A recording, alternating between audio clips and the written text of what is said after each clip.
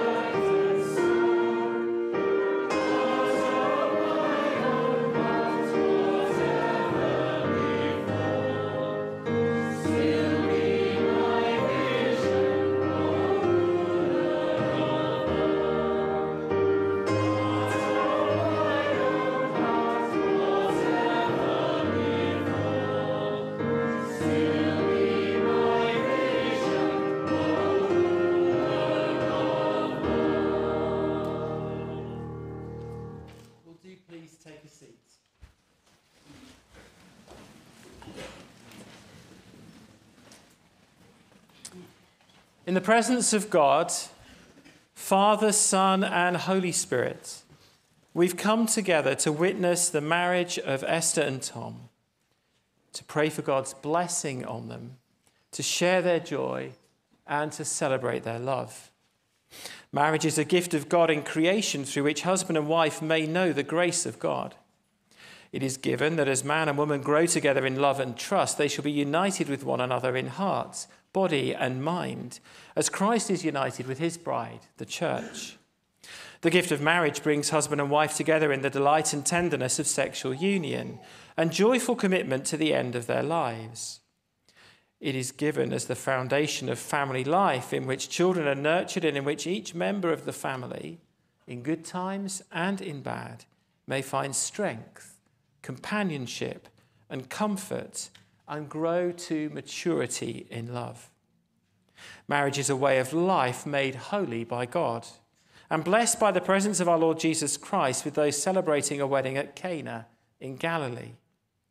Marriage is a sign of unity and loyalty, which all should uphold and honour. It enriches society and strengthens community. No one should enter into it lightly or selfishly, but reverently and responsibly in the sight of Almighty God. Tom and Esther are now to enter this way of life. They will each give their consent to the other and make solemn vows. And in token of this, they will each give and receive a ring. And we pray with them that the Holy Spirit will guide and strengthen them, that they may fulfill God's purposes for the whole of their earthly life together. But first, I'm required to ask anyone present who knows a reason why these persons may not lawfully marry to declare it now.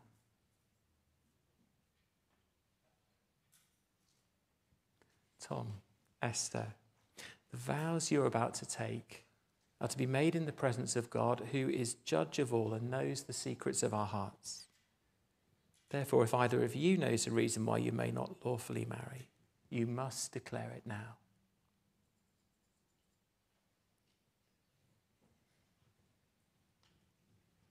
In a moment, after Esther and Tom have made their declarations, I'm going to ask you, gathered family and friends, to declare your support. And when I do that, if you could respond, "We will."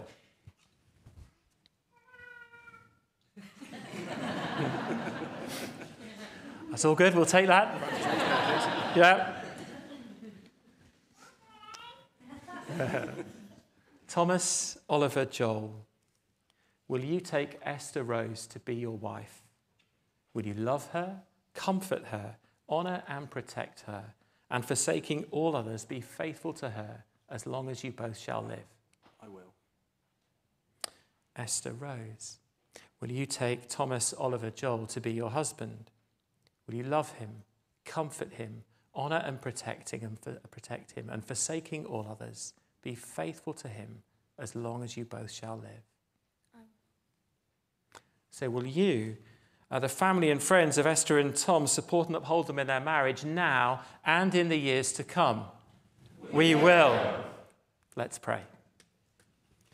God our Father, from the beginning you have blessed creation with abundant life. So pour out your blessings upon Tom and Esther, that they may be joined in mutual love and companionship, in holiness and commitment to each other. And we ask this through our Lord Jesus Christ, your Son, who is alive and reigns with you in the unity of the Holy Spirit, one God, now and forever. Amen. Well, if you'd like to take a seat for a moment, we're going to have our first reading.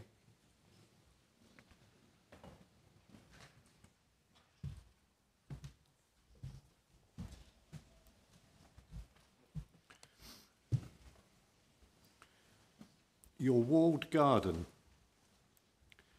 Your marriage should have within it a secret and protected space, open to you alone. Imagine it to be a walled garden, entered by a door to which you only hold the key.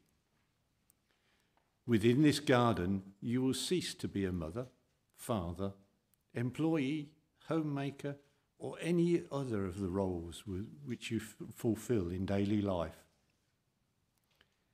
Here you can be yourselves, two people who love each other. Here you can concentrate on one another's needs. So, take each other's hands and go forth to your garden. The time you spend together is not wasted, but invested. Invested in your future and nurture of your love.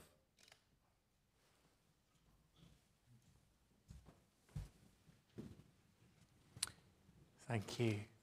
Can I invite you to stand as we sing our second hymn?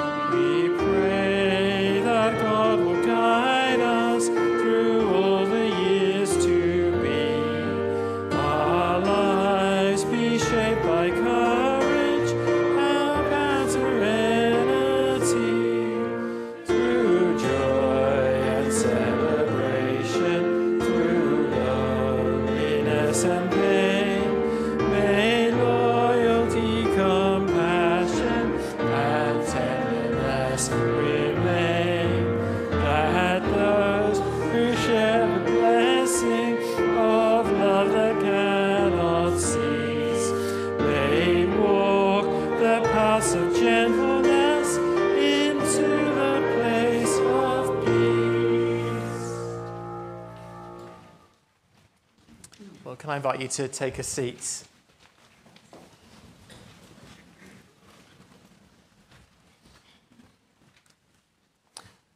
Our Bible reading is taken from the Song of Songs, chapter 2, verses 10 to 13, and then chapter 8, verses 6 to 7.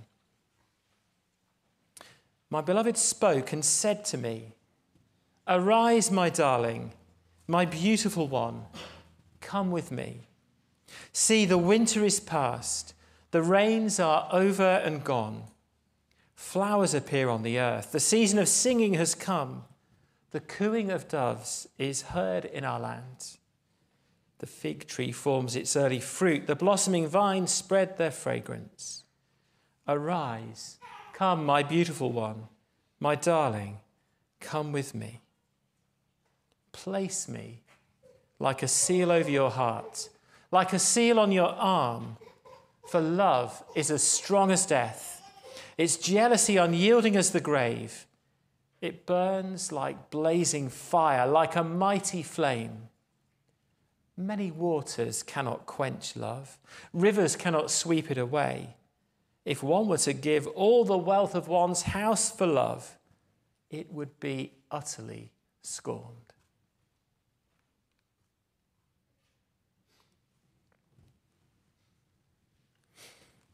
You know, one of the lovely things about what I do is getting to know people and their stories, and especially couples and their stories as they come to be married.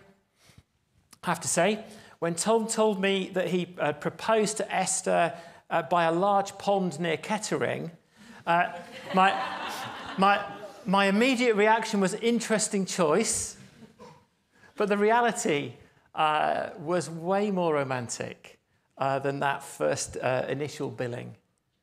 Tom had earlier set up atmospheric lighting, laid out pictures that recalled moments and memories that told their story, and all in the place where they first met. And as the rain started, he was even prepared to get a wet knee as he bowed to propose. It's been quite a journey to come to today from these childhood sweethearts who met at school via a mutual friend. They've done long distance, yet remained close. They've described their kind of banter, their kind of endless talking. To be fair, we've kind of experienced a bit of that along the way. It's been good to see. They've spoken of their love for each other and their hopes and their dreams for the future. And I suppose you could say that this in itself might be reason enough for gladness and joyful song.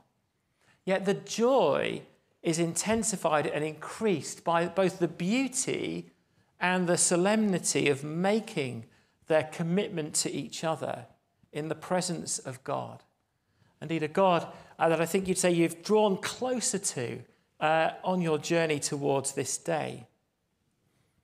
I thought the poem that you chose actually wonderfully depicts a kind of secret place expressed in the commitment of marriage, and the security that flows from that commitment helps build that walled garden, that secret place. You know, fully lived out, your vows create a safe space in which you can both flourish. Promises like all that I am, I give to you, that mean essentially holding nothing back. I'm going to put my guard down because I feel safe with you, because I know you've got my back and I've got yours. Actually create that environment which is for your flourishing. I think that poem wonderfully gives actually a picture, an image of the intimacy of marriage. Our Bible reading, though, gives us something of a clue about how that can be sustained. Now, maybe you didn't notice, but the verses in our reading came from right near the beginning of a book from the Bible and then right from the end of it. So something about the start and the finish. And yet they seem to depict a love that grows stronger. You know, arise, my darling, my beautiful one, come away with me, becomes love is as strong as death, and it burns like a blazing fire. And all of this, despite what kind of happens in between, which is a mixture of ups and downs, highs and lows, hardships and disappointments, joys and celebrations.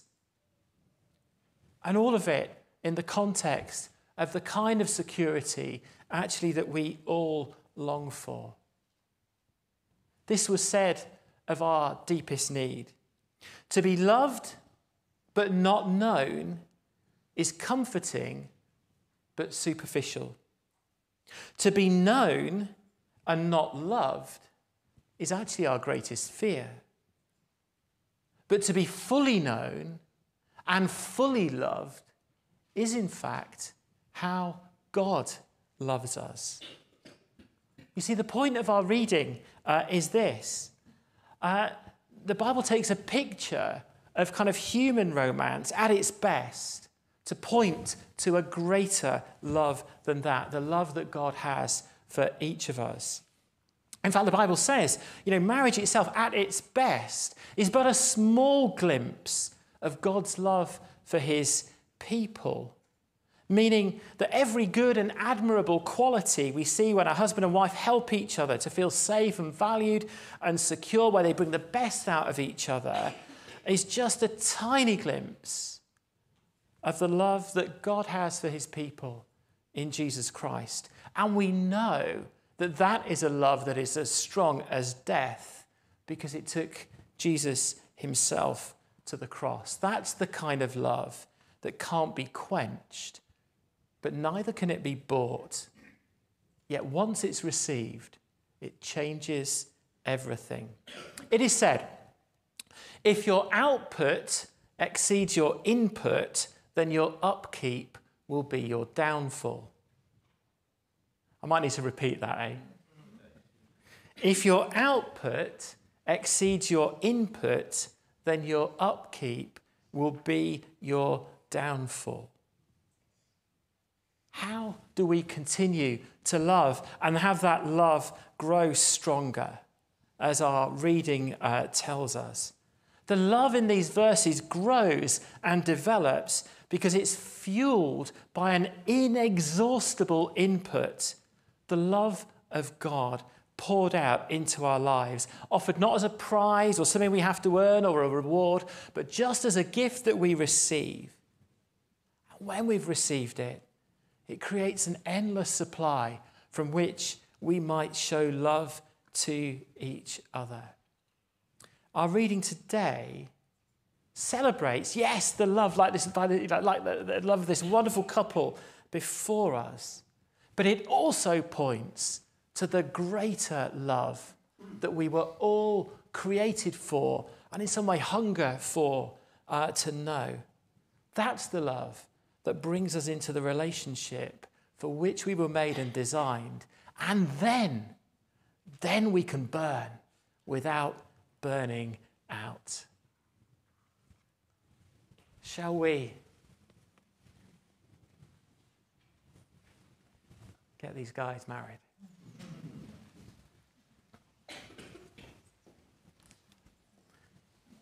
So, just wait there. Tom, do you want to come through? Just come.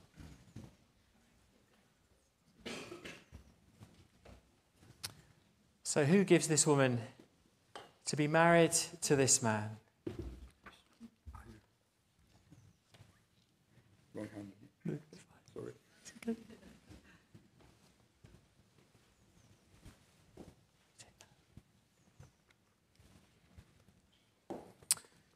Tom and Esther, I now invite you to join hands and make your vows in the presence of God and of his people. There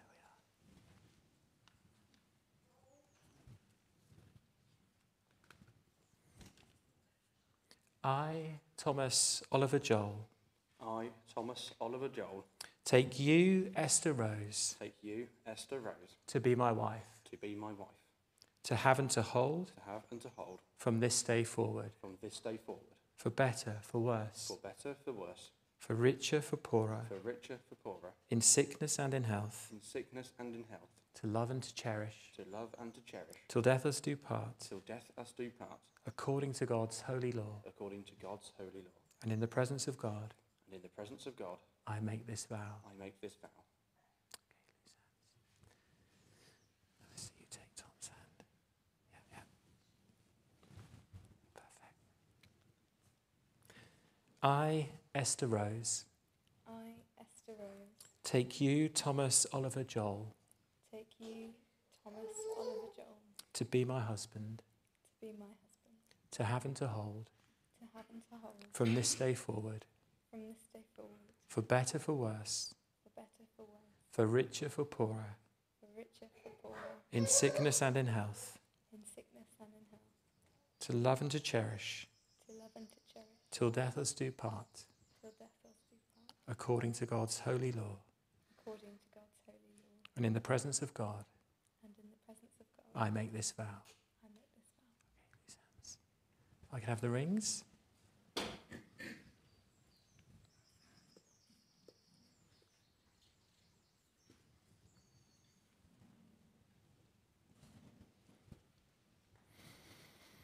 Heavenly Father, by your blessing, let these rings be to Esther and Tom a symbol of unending love and faithfulness, to remind them of the vow and covenant which they have made this day.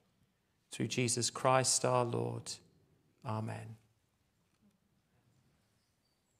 Okay, and placing it on the ring finger. Yeah, and holding it there.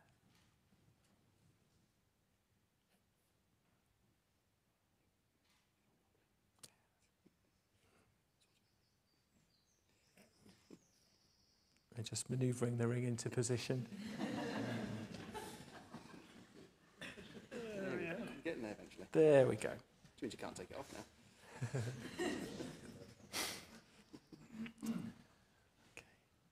Esther Rose, Esther Rose, I give you this ring I give you this ring as a sign of our marriage. as a sign of our marriage. With my body, I honour you. With my body, I honour you. All that I am, I give to you. All that I am, I give to you. And all that I have, I share with you. And all that I have, I share with you. Within the love of God, Within the love of God, Father, Son, and Holy Spirit. Father, Son, and Holy Spirit. Okay. Take Tom's ring.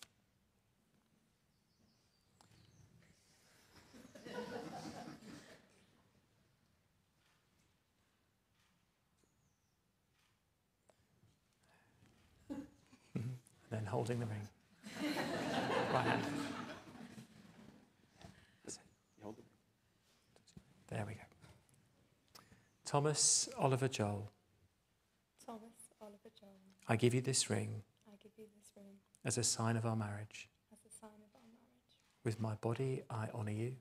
With my body, I honour you. All that I am, I give to you. All that I am, I give to you. And all that I have, I share with you. And all that I have, I share with you. Within the love of God, Within the love of God, Father, Son, and Holy Spirit. Father, Son, and Holy Spirit. In the presence of God and before this congregation, Tom and Esther have given their consent and made their marriage vows to each other. They have declared their marriage by the joining of hands and by the giving and receiving of rings.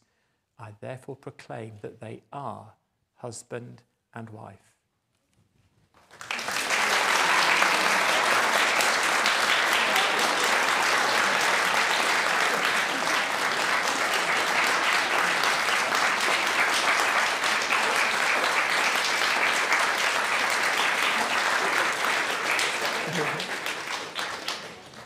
I can take your ring finger.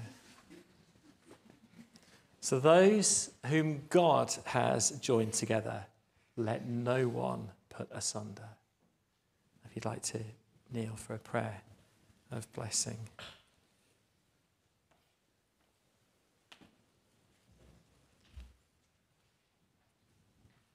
Blessed are you, O Lord our God, for you've created joy and gladness, pleasure and delight, love, peace and fellowship. Pour out the abundance of your blessing upon Tom and Esther in their new life together. Let their love for each other be a seal upon their hearts and a crown upon their heads. Bless them in their work and in their companionship. Awake and asleep, in joy and in sorrow, in life and in death.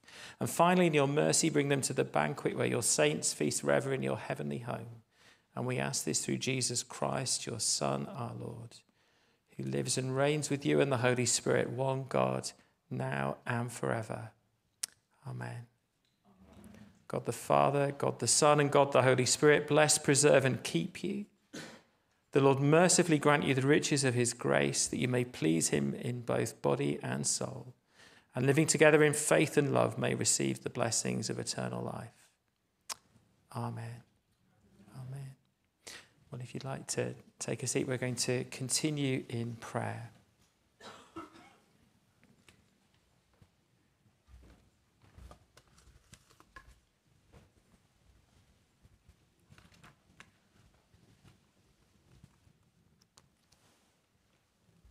Let's pray.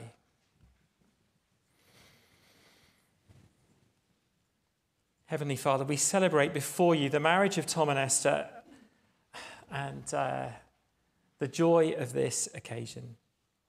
We thank you for the qualities and gifts which they bring to each other, and we pray that they will flourish under your care and protection as they enter this new stage of life together.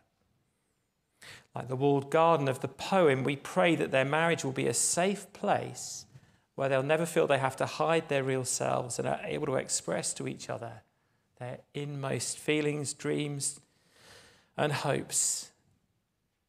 May they learn how to truly listen to each other and make each other feel loved, secure, appreciated.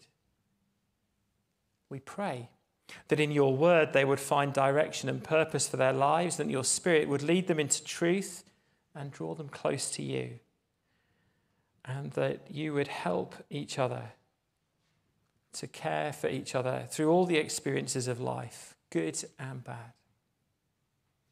May their love overflow to others to neighbours in need, to friends. May their sharing bring refreshment and their household grow in knowledge and love, so that by the end of their lives, with hearts content, there remains for them the joyful anticipation of heaven. In Jesus Christ our Lord. Amen. Again, taking our orders of service, we draw all our prayers together, spoken and unspoken, in the prayer that Jesus himself taught, the Lord's Prayer. Our Father in heaven, hallowed be your name. Your kingdom come, your will be done, on earth as in heaven. Give us today our daily bread. Forgive us our sins, as we forgive those who sin against us. Lead us not into temptation, but deliver us from evil. For the kingdom, the power, and the glory are yours, now and forever. Amen. So we have our final hymn now, In Christ Alone. Shall we stand together?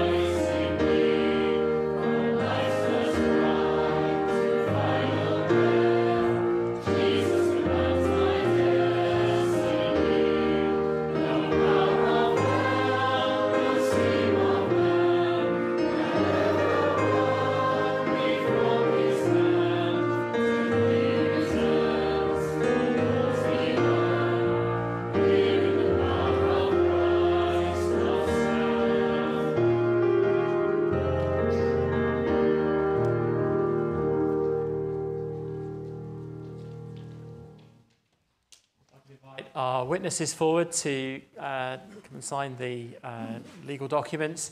If the rest of you would like to take a seat.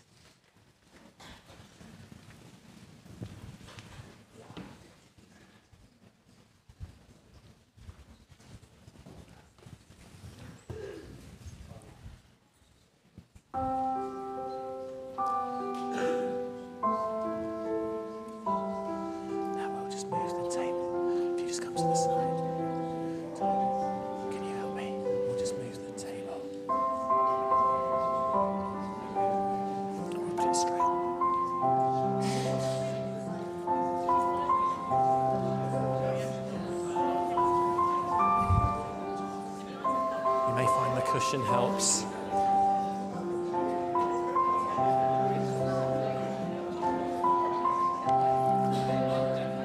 So, Tom, can you come first?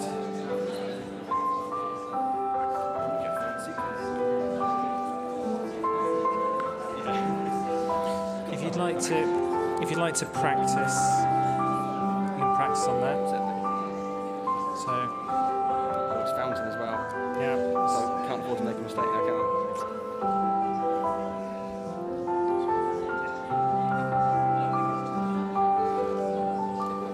So if you can sign.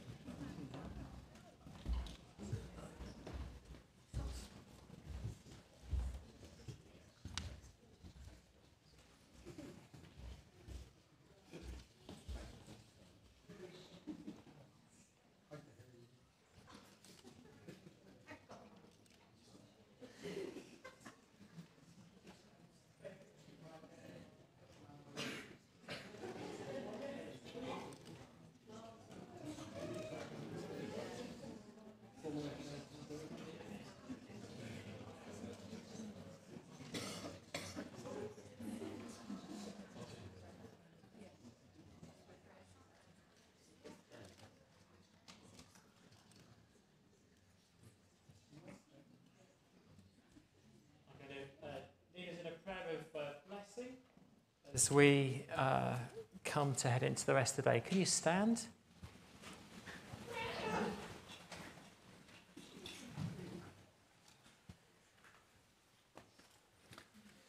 So may God guide you into truth and peace and make you strong in faith and love, and the blessing of God Almighty, Father, Son, and Holy Spirit be upon you and remain with you always. Amen.